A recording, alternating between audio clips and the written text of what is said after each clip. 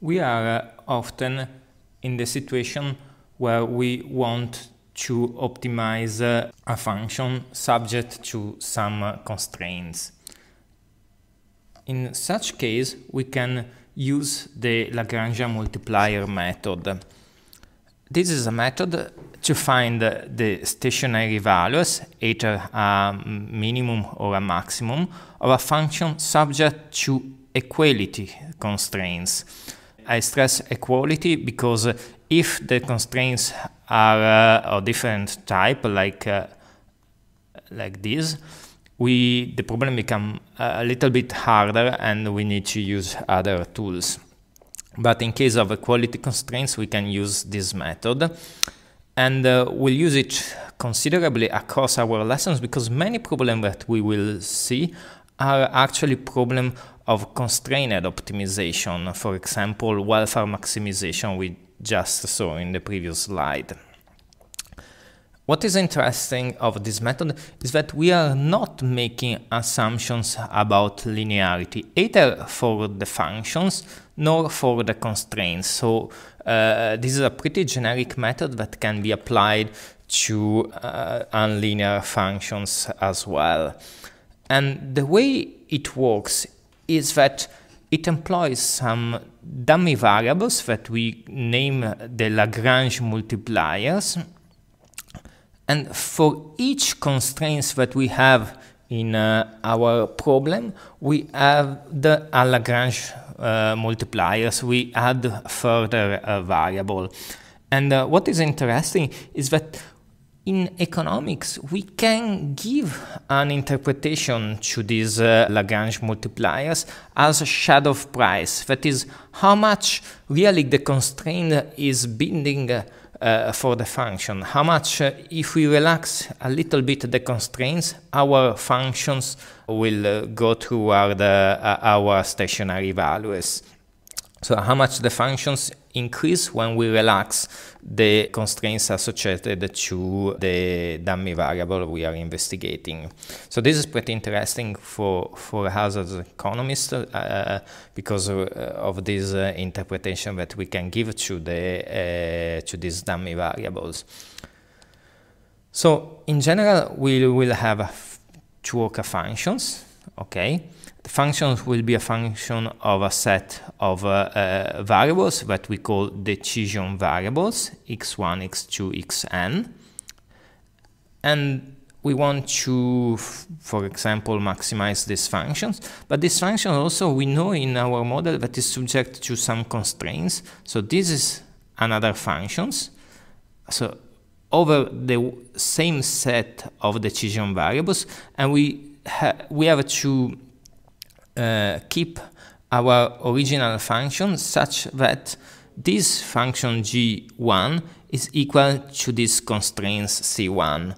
And then we may have more constraints, so we can have a second constraint, or we can have a m constraint. All the constraints works in the same way, so they are all functions of the same set of what we call decision variables, and the constraints act as the function of these decision variables must be equal to some value that is constant for each constraint. So C1, C2, Cm are constant. Well, given this structure of our problem, what we can do, we can write a new function that we call Lagrangian. And this function is made of the original function that we have, plus, for each constraint, a new dummy variable that is the Lagrangian multipliers that multiply the constraints in terms of the constants minus the functional form of the constraints.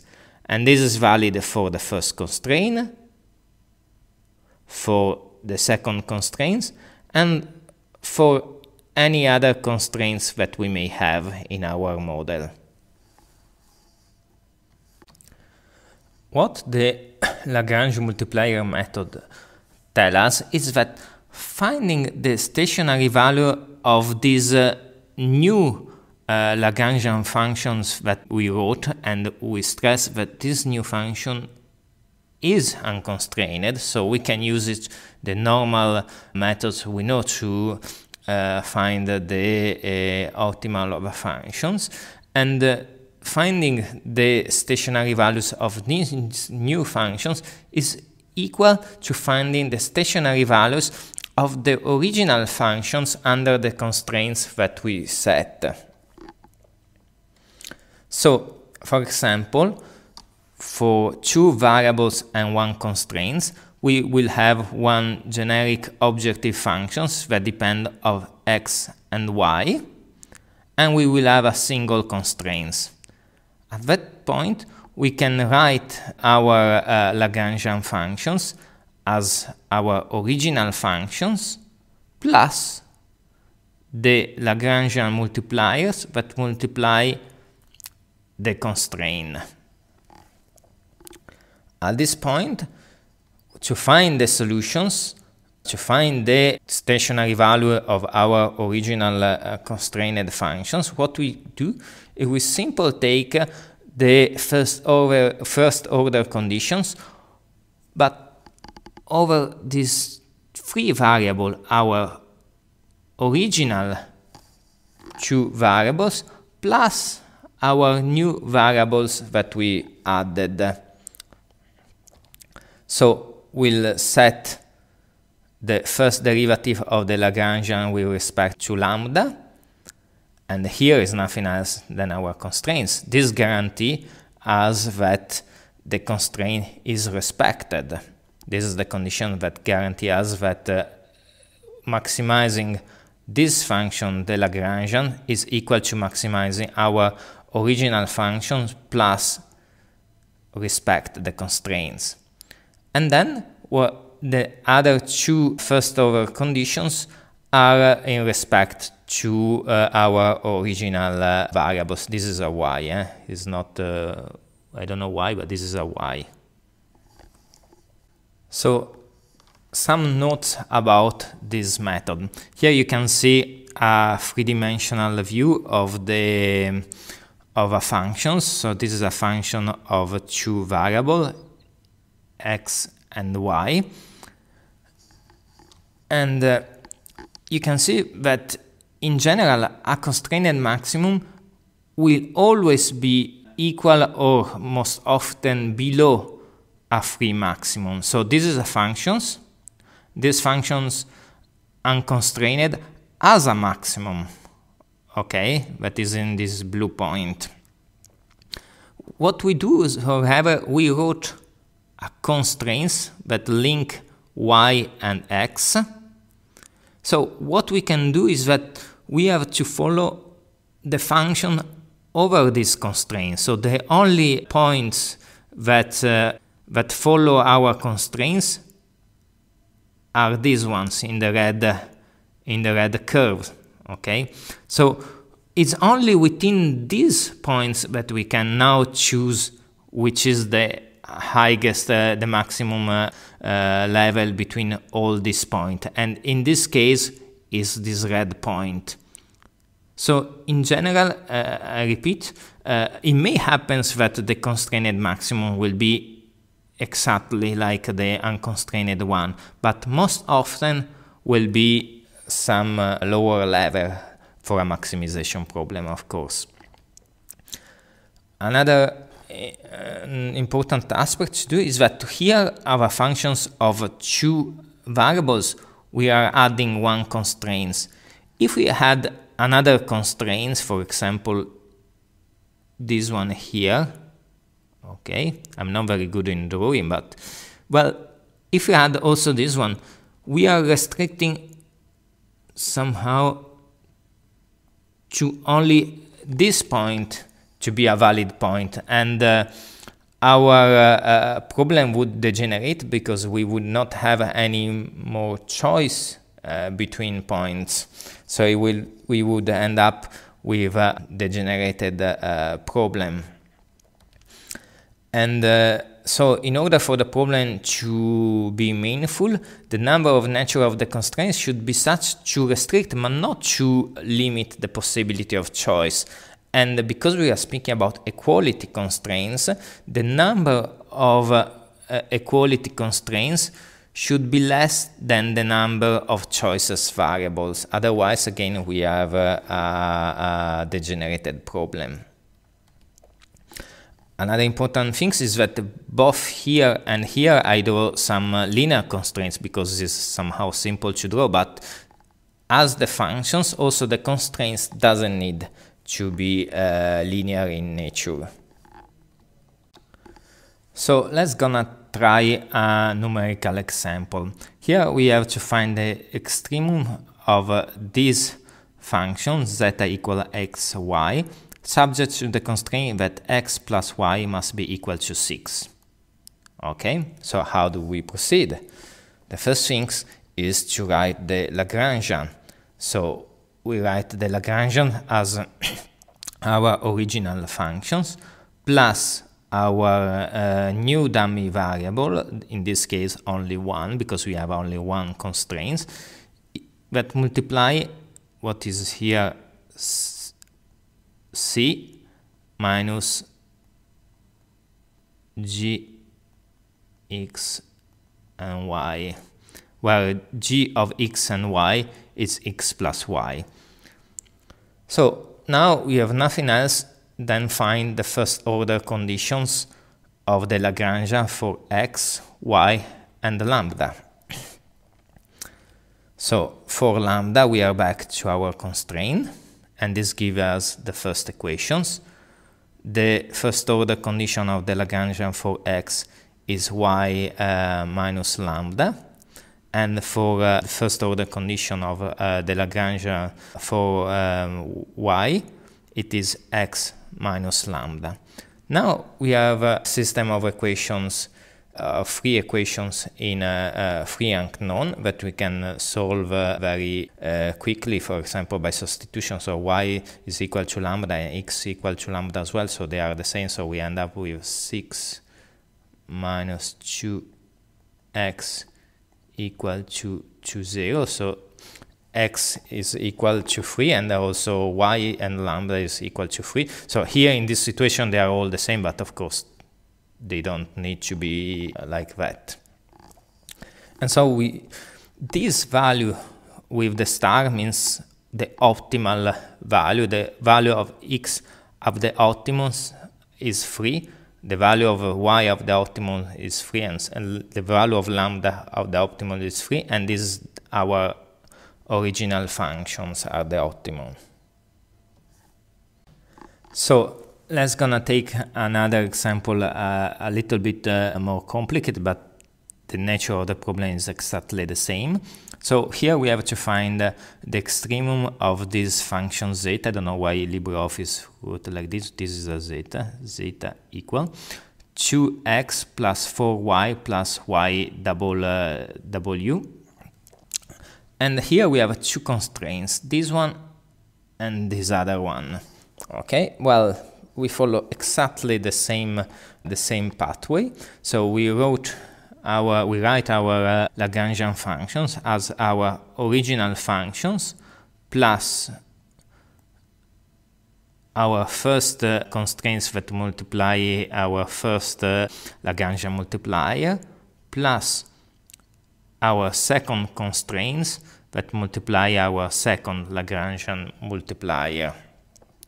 And all we have to do now is find the first order conditions for x, y, w, and the two Lagrangian multipliers. So in total we have a set of 6 variables, but also 6 first order conditions. Well, if you want, you can solve this linear system by hand. It's a system of 5 equations, I said I cannot count, okay, 5 equations in 5 unknown, and find the stationary values of zeta. Here, instead of doing by hand, just show you how you can do it using a programming language. This is in Julia language using a symbolic library. I don't know if you never use it, but there are some very nice tools that allow you to compute, to make some calculus, not only numerically, but as in this case, symbolically. So what we do here, we first define, well, we load the library, we define which are the variable of interest, where L1 and L2 are our two Lagrange multipliers. We write our Lagrangian functions. We take the differentiate of the Lagrangian function for x, and here we get the results for y, for w, for the two Lagrangian multipliers, and then we just solve this linear system. We've made of these 5 equations, and we want to solve for these 5 variables. And the software finds for ourselves the numerical results, and when we tell them to substitute the numerical results in the functions, give us also the result of the functions. You can go on these links and you can either view or execute this code. Of course, what we did up to now was just to look at the first order conditions, but then to establish that a stationary point is indeed a maximum and not a minimum or a saddle point, we should also investigate the second order sufficient conditions. And the way we can do that for a problem of constrained optimization is that instead of looking at the normal Hessian, the Hessian is the matrix of the second derivative for all the variables, we are going to build what is called a bordered Hessian, and is represented with this tilde on top of the H. And this bordered Hessian is augmented by the first derivative of the constraints that are set in this way. So here is what would be our normal Hessian, the matrix of the second derivative, and we add in this way the constraints. So in the case of 2 variables and 1 constraint, it came out that stationary points that we found using the first order conditions is a maximum if the determinant of the Hessian is positive, and a minimum if it is negative. If we take back the example that we saw, the first example, so this was zeta equal xy, and the constraints was x plus y equal to 6. So this one is the first derivative of the constraints for x, and this is for y, and we repeat them here. And this one is the second derivative over x of our function to maximize, and is equal to 0. This is the cross derivative. So when we compute the determinant here, it comes out that determinant is equal to 2. And so the stationary point that we found before on 3, x equal to 3 and y equal to 3, it is indeed a maximum. Things become a little bit more complicated when there are more than 2 variables or more than 1 constraint, because to determine the nature of the stationary point, we need to study the sign of the bordered leading principal minor, so this sequence of determinants. And the methods is well described in the book of Chan, 2005, Fundamental Methods of Mathematical Economics. Well, what we do in economics and in natural resource economics is that sometimes we set ourselves in a way that we do not actually need to look at the second order conditions, because we make assumptions in a way that the functional forms of our applications are such that we do not need to check for the second order conditions.